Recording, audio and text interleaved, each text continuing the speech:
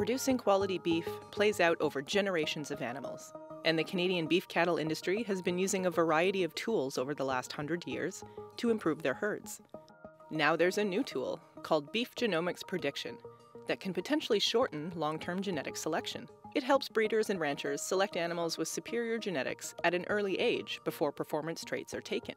At the same time, it's aiming to produce a more efficient and environmentally sustainable herd. Agriculture and Agri-Food Canada is working in collaboration with several partners to develop this new tool. My name is Changxi Li, and I'm a research scientist with Agriculture and Agri-Food Canada. Genomic prediction analyzes the relationship between DNA markers and cow performance, and use that relationship for the selection candidates based on DNA markers alone. The relationship between DNA markers and performance traits can be used to predict genetic merit for animals that don't have pedigree information or that don't have recorded performance traits or phenotypes. This is very important for predicting traits like feed intake and feed efficiency.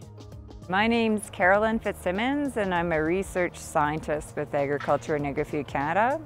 The key performance traits we are working on are feed efficiency, but also methane production. So we're looking for animals that produce less methane. This is going to be able to be used by producers to, one, lower the cost of production, two, make beef production more environmentally friendly, and then also sustainable. The Beef Genomic Prediction Trial is a great example of industry, academia, and governments working together.